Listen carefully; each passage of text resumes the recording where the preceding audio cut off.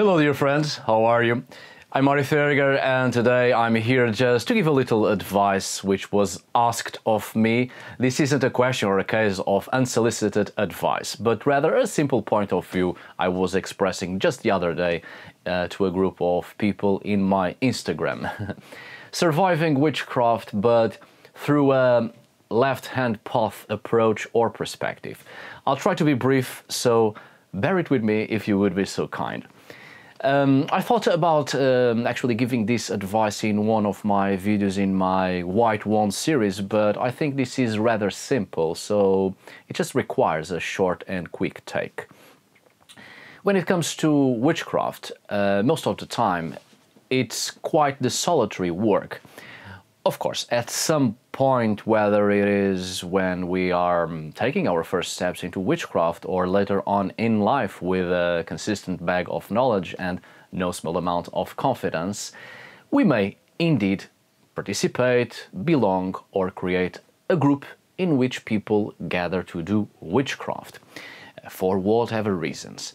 However, for those who are really interested in witchcraft, especially from a traditional and animistic perspective, and who really invest their time and dedication into it, witchcraft not only becomes a way of life, but also a great responsibility.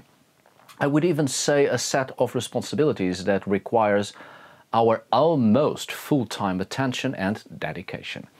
A witch's life itself becomes a constant commitment and at various times in several moments in life even an obligation before ourselves and forces and beings with whom we create a relationship with.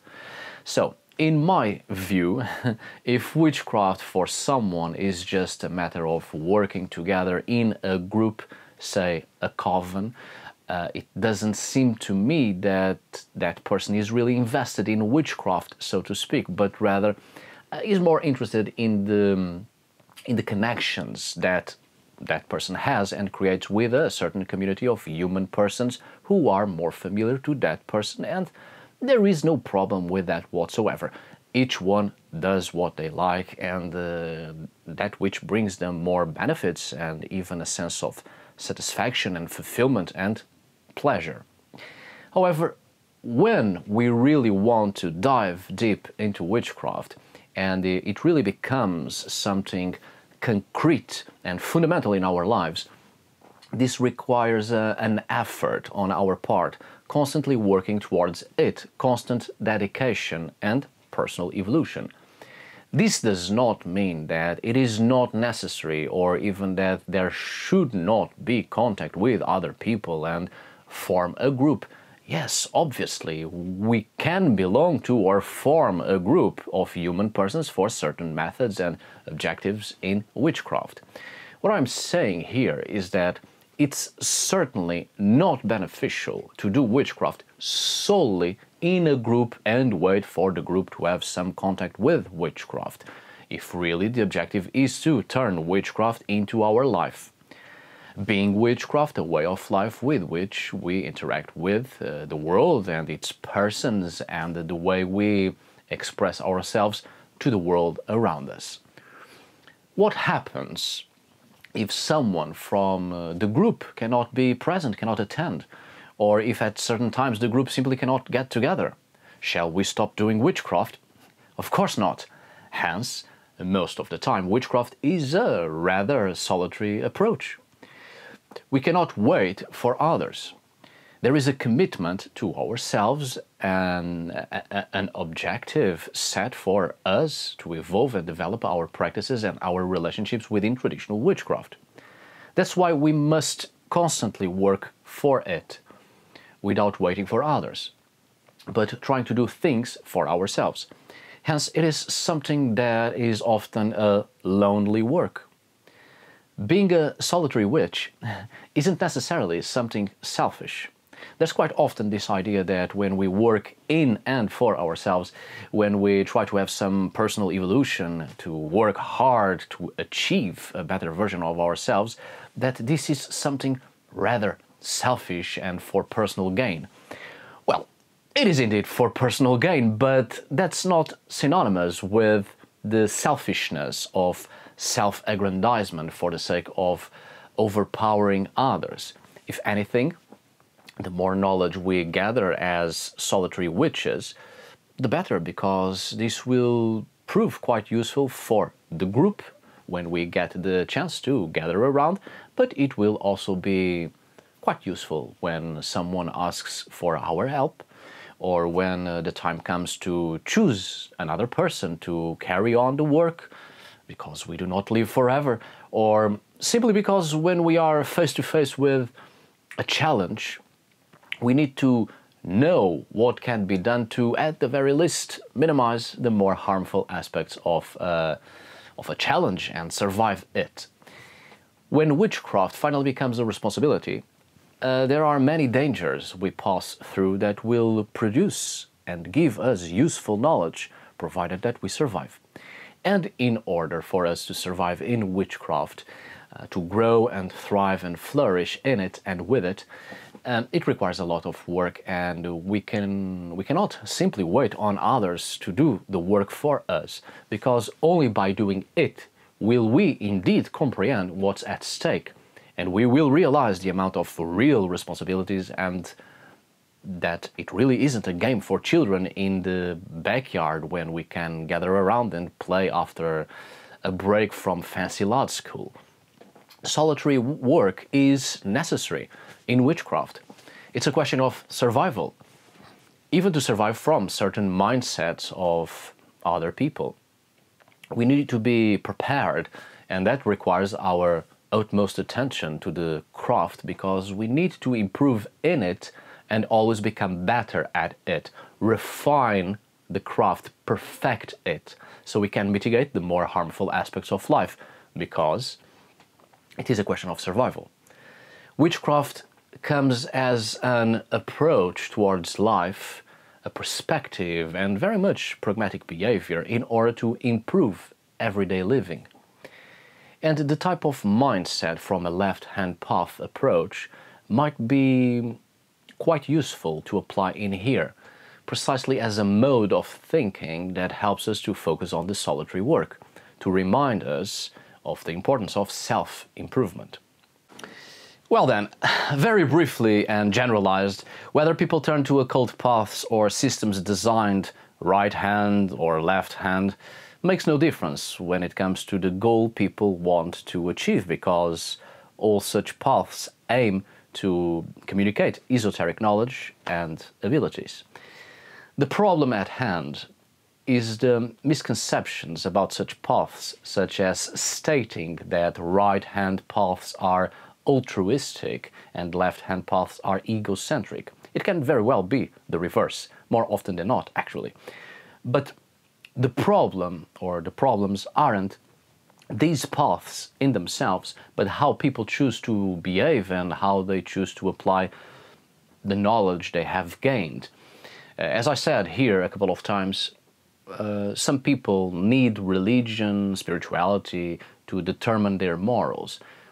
If people can't understand right and wrong, they lack empathy and common sense. And religion, spirituality, or any esoteric and magical path won't help them.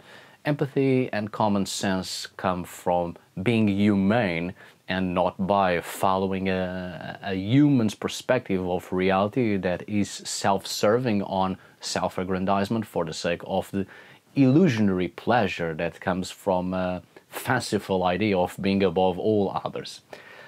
In my opinion, in my opinion, we have to first work on our morals, values, on our ability to be empathic, being human or humane, before jumping into any sort of path. So we may equip ourselves with a critical thought that helps us to discern the rights and wrongs within a given path. Another common misconception is thinking about right-hand paths as good and left-hand paths as evil. The truth is that such paths, even within themselves, are quite distinct and differ in both their methods and their aims. But the most fundamental difference, it seems to me, is that right-hand paths are more restrictive as certain things that in all the world are pretty normal are often forbidden or frowned upon. And as such, there are quite strong limitations on how to be human and how to live and experience life as a human being. But right-hand paths are also quite collective.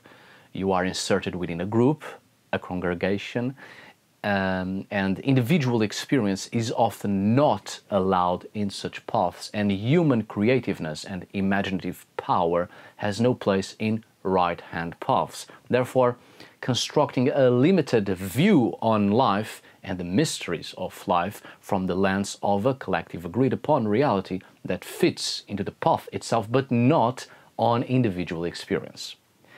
I understand that this sort of approach takes away some responsibility from the individual by instead allowing the individual to take part on a formal dogma and follow a specific set of rules and code of ethics and a behavioral pattern by having the individual participate in an organized group, which is good, as it takes away individual responsibility and the individual thinking. It's useful. It is quite comfortable. The work is done for the individual. Sorry. But it is dangerous, as individual identity is taken away.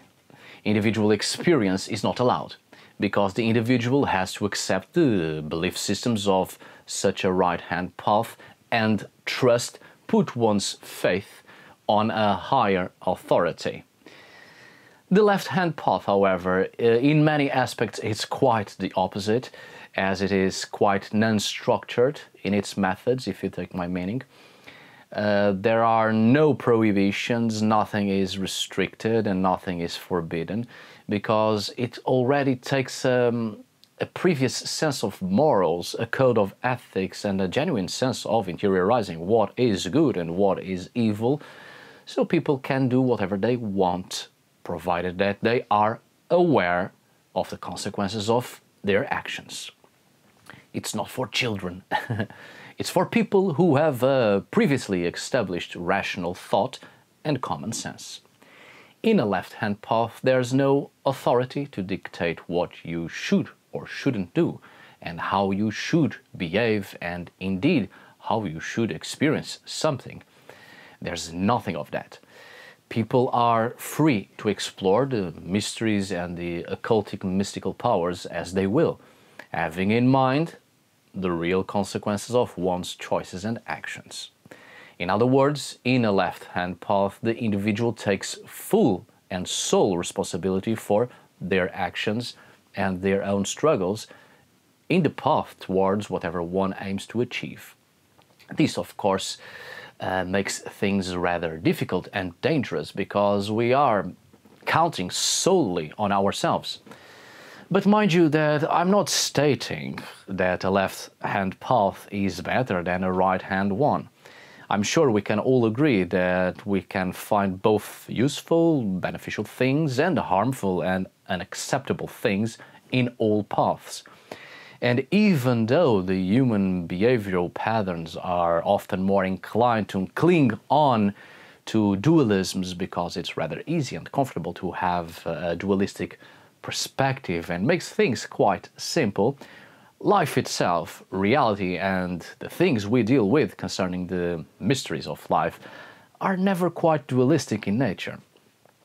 What I'm stating here isn't that we need to follow a specific left-hand path in order to do witchcraft. Not at all. In fact, witchcraft doesn't specifically have the need to follow any particular path and doesn't necessarily require religion. Traditional folk magic may include a lot of religious and cultural aspects, but it does not require to be religious, as traditional folk magic, witchcraft, is quite the syncretism of belief systems, and in great part it is constructed from experimental engagement. What I'm really stating here is that it is useful, perhaps, to adopt the general approach of the left-hand path in the sense of self-improvement through the freedom of expressing ourselves in our own imaginative and creative ways. As I said, witchcraft can be quite solitary, and in many moments in life it requires a solitary work, As such, it seems to me, it is useful to adopt a state of mind that helps us in improving our solitary work, and indeed it gives us a mental structure that makes us more apt to work alone and focus on our progression as lonely witches.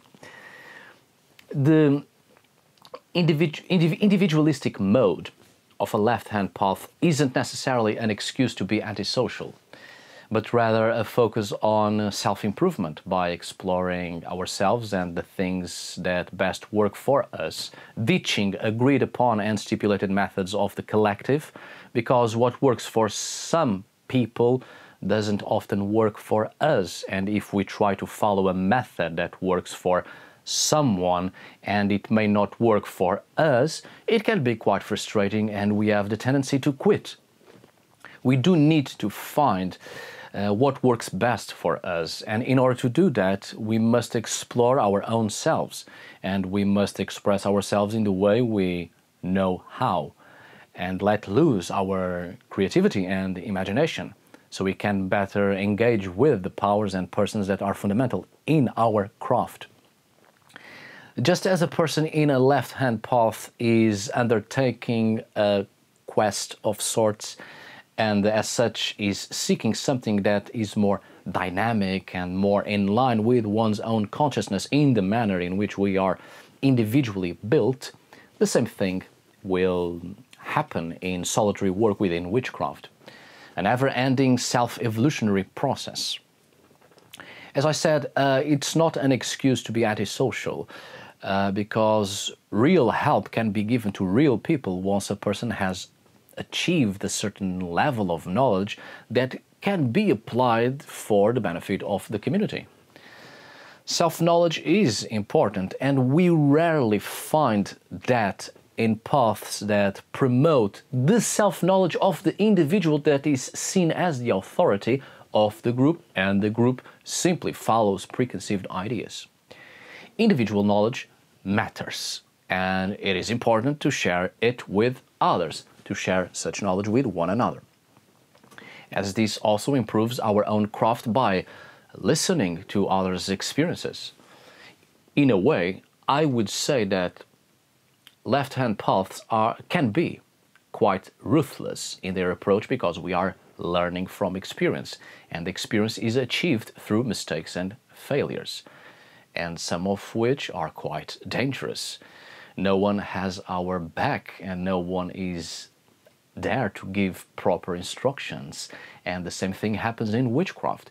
If people state that witchcraft is all good and beautiful, peaceful, gentle and calm, I don't think people are truly dealing with witchcraft at all.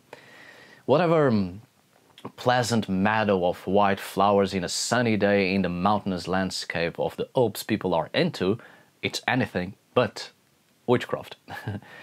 Witchcraft can be quite ruthless as well, precisely because we are gathering experience from failures and successes, and the real engagement with forces, entities other than human persons can be quite dangerous at times, and it's a question of survival. And survival, more often than not, is to seek ways to minimize the danger, harm and even death that is present within the cycles we live in and engage with. It's not a joke, and it's not a playground for children. So, in order to survive witchcraft, one of the useful approaches we could take is indeed to adopt a mode of thinking that is more apt to solitary work, concerned with the improvement of the individual within a space in which the individual is completely alone and on their own. Most of the time, when we take our first steps into witchcraft, we really don't know where to start and what should be done and how to do it. This leads us to seek out those who have a lot more experience, but such persons' experiences are often the product of their own failures and successes according to their own beings and the way they are built, which may not specifically work for us as individual beings apart from everybody else.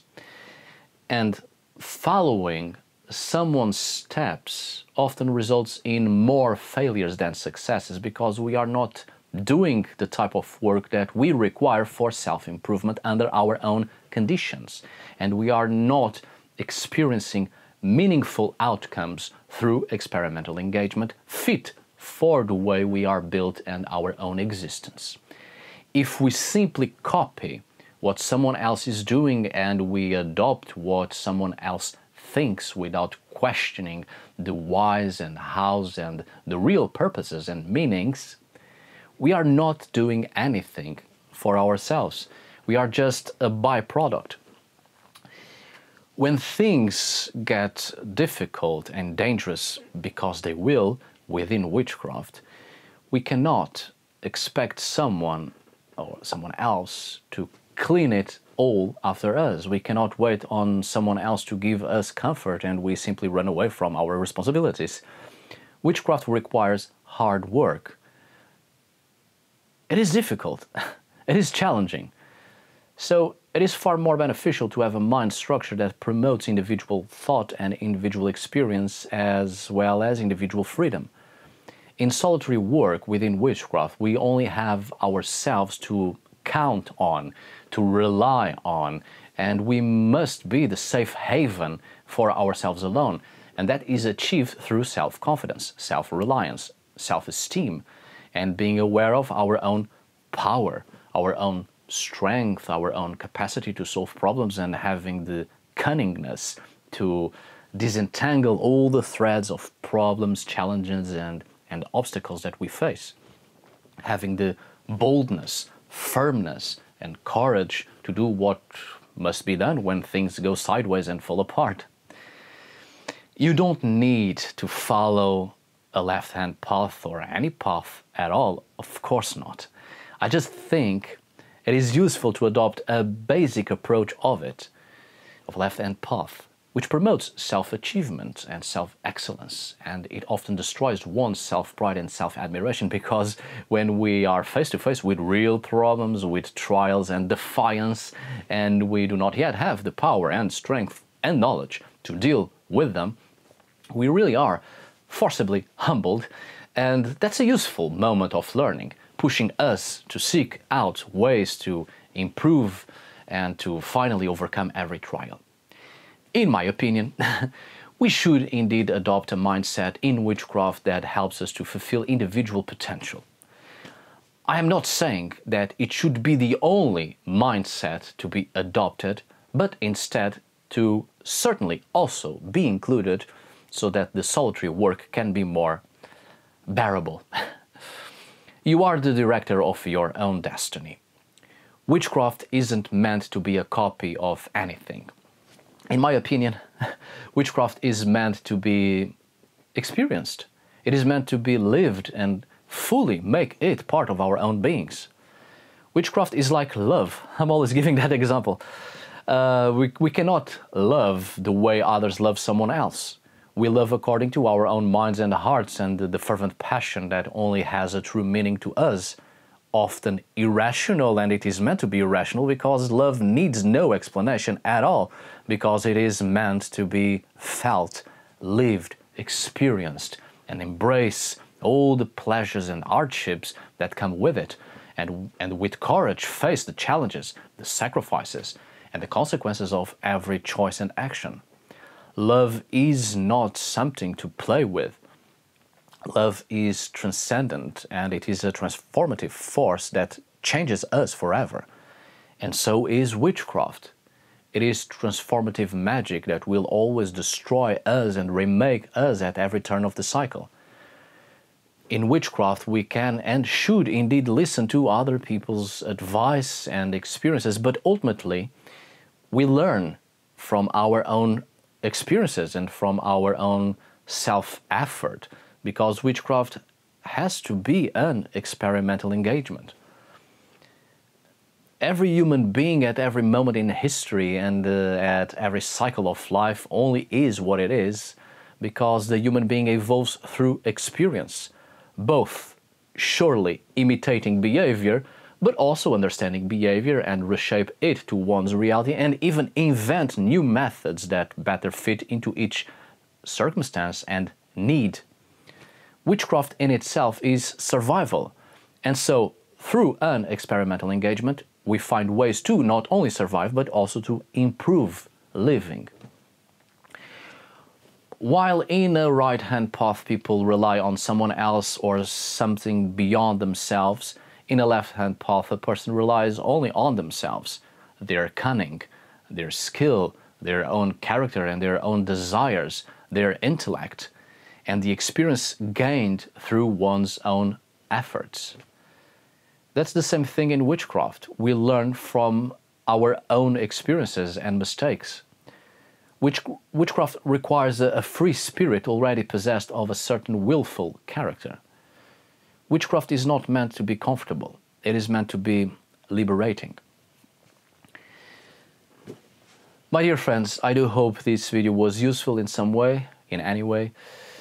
I wish to see a world where people are more self-confident and more empowered, far more inclined and to have the freedom to express themselves, especially when it comes to express what best defines us as a species, which is our ability to be imaginative and creative beings.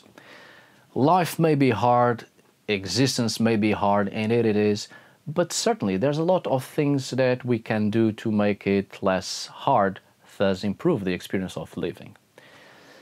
Thank you so much for watching. See you on the next video, and as always, thank you for today. Until we meet again, my dear friends.